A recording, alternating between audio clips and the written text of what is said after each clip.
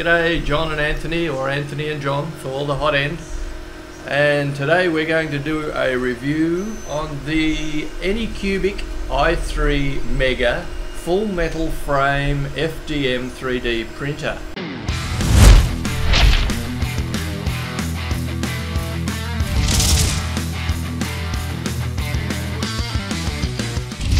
So the print volumes are 210 by 210 by 205 mil. Big enough. It's a single nozzle, 4mm diameter. 0.4. And a few things which I really like about this printer are that it is all metal. So the frame is actually all metal and there's no wiggle, there's no movement on there. And unlike the CR10, this has dual Z lead screws. So the print is extremely stable at faster speeds, and you're not going to get any of the tilting and the shifting that you can get if you've only got a single lead screw. Looks like a pickup truck. It's like very solid. A couple of the other standout features of this is that you can see down here we've got a coloured touchscreen which comes standard, and that allows for really nice and easy, quick access to your controls. So you can access your temperature, your speed. It's got a filament in and a filament out setting, much like the features of the more expensive Zortrax. This will allow you to change filament at the push of a button just by clicking unload filament. It'll heat up the nozzle and then spit out your filament, and then reverse when you want to reload it. Another one of the key features to this, again, which is much like the Zortrax, is that it has a perforated, which I believe is a PEI, perforated bed. So there's no need to use any of your glue sticks, hairsprays, bubble gum, or whatever else you use to make stuff stick. Yeah. Another fairly unique feature, which isn't even on the Zortrax, sorry if I keep referring to the Zortrax, but this appears to have most of the features of a much higher end, much more expensive printer. Stock standard, it has a filament sensor, which this is the first printer I think we've ever had that's got a filament sensor built in. So when your filament runs out, it will automatically pause the printer and allow you to pop in a new roll and continue printing. The benefits of this are that all these little tiny bits of rolls of filament you got laying around the house, you can actually use them all up. We've all got them. So yeah, around the corner we got like 20 rolls of filament with a few meters left on them. This will be able to print them all up. Does that give you an audible signal as well, or just? I think it does give you an audible beep, and then not like a siren or anything, but it gives you an audible beep, and then it puts it into pause mode. Right. And that allows you to come and then load in the next roll. One of the other key features of this, which isn't on a lot of the other printers, is it auto resumes on power off. So if your power goes off, you can turn this back on again and it will resume where it left off. I love that feature. That's fantastic. So and that's got more use than just when the power goes off. Like for instance at my place.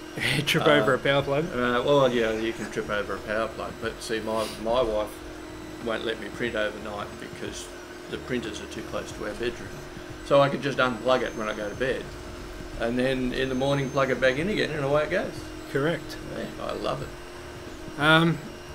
So they're the major features which set this apart from everything else on the market currently. So a lot of people are going to say, oh, it's not as big as a CR10 or whatever. Weigh up the features of what you're actually printing, how well it prints, and the extra functionality that these little touches give you over just a larger print volume. I was just thinking about this yesterday when I'm actually in the process of reviewing another printer. And it has the, I think it's a 200 by 200 build plate. Yeah, it's pretty standard. And I have the FT5, which is a 300 by 300 build plate. Yep. And like, really, have I ever used that extra 100 mil? I can't recall ever needing a build plate that big. Well, you do if you're doing cosplay models and like helmets and full wearable stuff, but day-to-day use, most people aren't going to use the entire massive build volume that some of the big printers have. And you also need to weigh up the extra power cost that's going to be using to heat the much larger surface area, which you're not even going to use. Yeah, and the cost of the bed heaters themselves are much more expensive. Yes. You get. And then the materials are used to make it stick. You got to use more of everything. More of everything. Yeah, it's the height that's more important as far as I'm concerned. So with these little touches that they've put in standard, I think this is much better value than the CR10. I know you're going to shoot me down and say, oh, but blah, blah, blah. But you love the CR10. I do love the CR10. The CR10 is a fantastic printer, but that said, this gives you more functionality and more options. So that gives you more functionality to use up all your extra rolls of filament, your scraps around. Like I'm printing now with 12-month-old or polymer PLA, and that's just been sitting there because I didn't know if I'm going to get a print out of it. Yeah, bearing in mind, of course, that we normally print with Ararum filaments. Yes, we're now fairly exclusively using Ararum filaments, just due to the consistency we're getting. And they're local, and we like to support our local manufacturers where possible. Made in Australia. Yeah, so the Ararum is made in, they've just moved. They're in Keysborough? Keysborough, that's right. So unlike a lot of the other manufacturers in Australia that sell filament, a lot of the other people just import a Chinese or an overseas brand and then just slap their own sticker on it. Ararum actually extrude from scratch everything in-house, so they've got more control over the consistency, and I think it gives you a better product. It hasn't been in transit over the ocean. And Ararum ABS is predominantly what I use now. It's perfect, absolutely. So as you can see here, we're printing a benchy. So I've only got that going at about 50 millisecond at the moment, just to keep the noise down. That's fast enough, really. Well, that's, yeah. I mean, a lot of people like to print really fast, but I think 50 is a good midway point so that you can get a excellent quality of the print, and it isn't really that slow. The Zortraxes, I think, are 30 or 40, yeah. 30 or 40 millisecond, and they do that to give you the extra detail. Yeah. So if you look at some of these models, which I will do zoom-ins here, so you won't be looking at me. That's a great model, isn't it? That's one of Jeffro's. So yeah, this is Jeffro's Colossus, and this is done with no supports at all, and this is done at 100 micron. All the detail is there. Would have been a fairly long print at 100. Yeah, that was 13 hours. Right. I did it at about 10% infill. The benchy came out one of the best benches I think we've ever done here. Yeah, it's a beauty. There's a couple of bits of stringing in there. I didn't take them out deliberately, just so you can see for yourself. But just with a blowgun, that's going to get rid of them, or a hairdryer or something.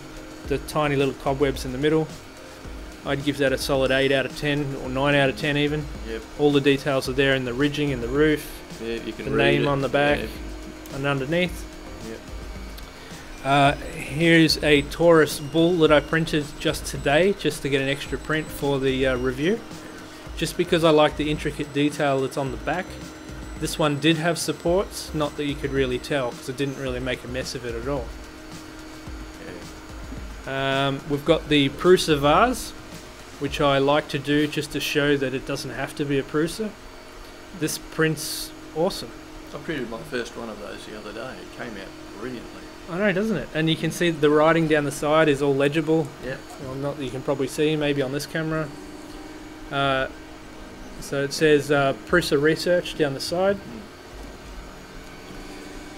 This model here is a unreleased model from Jeffro, who owns Hex 3D. He does design. It's a design firm that can do custom models and print orders for I don't know, government or anything really commercial. This was with supports, and the only issue I had with this is inside the mouth. The supports were a real prick to get out, so I just had to use a scalpel to get them out. But other than that, this is a perfect print. Yeah, it looks great. So links to Jeffro and his Patreon will be in the description. And another print that I did, this one is in PETG. This one's a honeycomb vase printed in Form Futura T glass, I think they call it.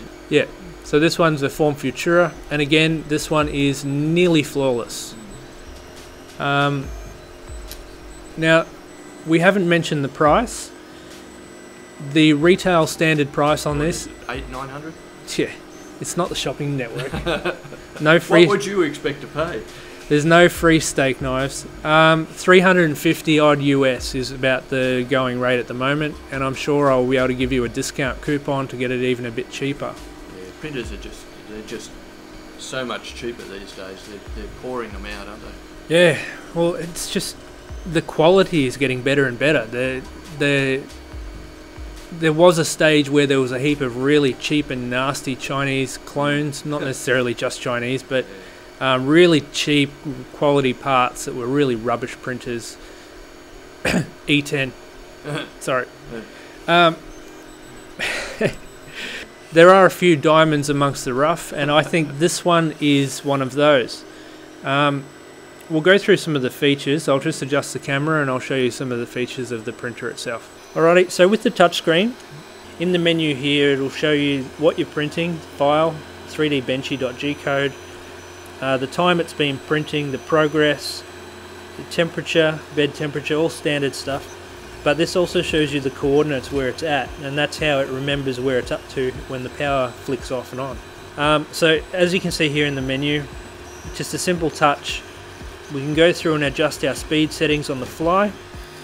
We can put our fan speed up, our print rates up, and then just hit OK, and that'll apply the settings obviously. You've got your language selection to go through all of the different languages. I think it's English and Chinese, possibly. I'm not sure. I don't speak Chinese. Bed temperature, extrusion temperature. Motors on and off, so when you're finished you can disable the steppers to move it around without damaging anything. Status, which brings you back to the status screen. And then underneath setup and tools, you've got more options in here.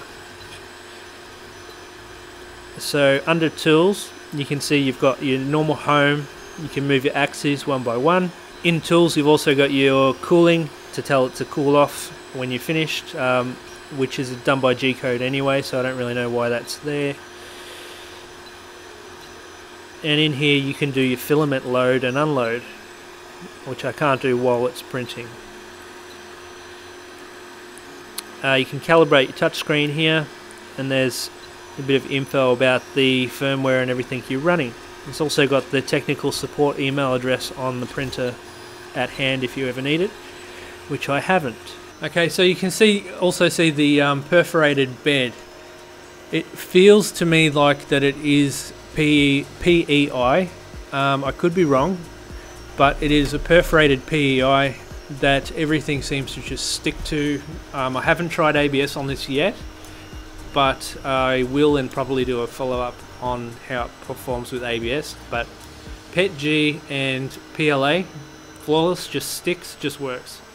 We didn't talk about the assembly. Was it pre-assembled? Sorry, yeah. The assembly, it came flat packed, so all you needed to do was, on the side there are, off memory, 2 bolts here and 2 bolts here. So this was up and running in 5 minutes. That's great.